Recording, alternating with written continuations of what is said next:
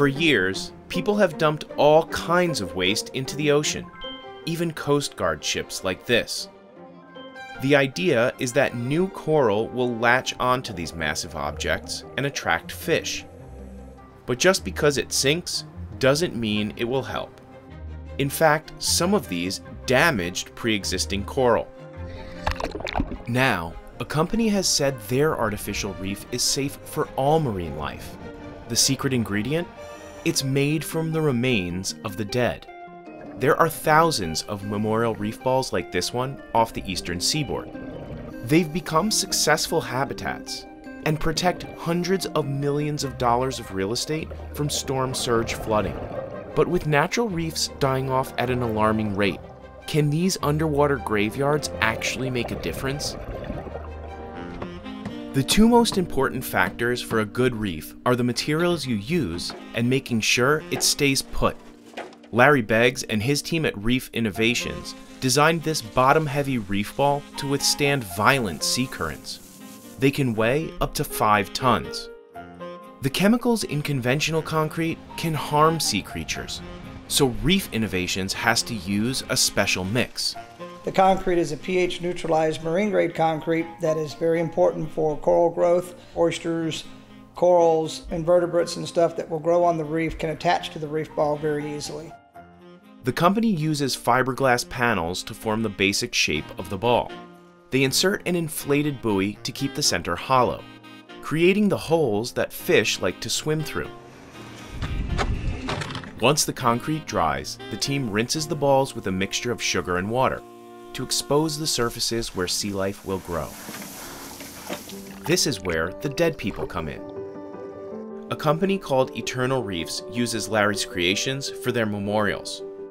They've dropped almost 2,500 of them over the past 20 years. We work with families who have lost somebody and had their loved one cremated. They will come to one of our project sites. The families mix cremated remains with concrete to make a separate centerpiece for the reef ball. They call it a pearl. What you're going to do is you're going to put your hand down, you rock it back and forth. We put fresh concrete on the top of the reef ball, and then they put handprints, they write messages. Families are invited to bring things that represent their loved one's life as long as they're not environmentally harmful. The remains replace some of the sand normally used in concrete. They give you actually the bucket and the mix, and then you pour your remains into that mix and you stir it. Phyllis Flowers lost her son to brain cancer when he was just 20 years old. So there's my son. I had no idea what the Eternal Reef was until John found it. In a small way, he was giving back to the world in his mind by being able to add to the ecology of the coral reef that will save, of course, our seashores and build back sea animals and fish. Families take their finished reef balls out to the open water, say a few words, maybe a prayer, and drop the memorial down to the seabed. The whole process costs about the same as a conventional cemetery burial. On Florida's Atlantic coast, another company is in the underwater burial business. The Neptune Memorial Reef is the final resting place for over 1,000 people. Here, the human remains are mixed into statues shaped like starfish or stingrays. It's also a tourist attraction. We estimate there's probably over 2,000 divers a month that visit the Neptune Reef. Over the past century, people hope to create scenic dive sites in other places. They've dropped passenger airplanes, car tires, even old battleships.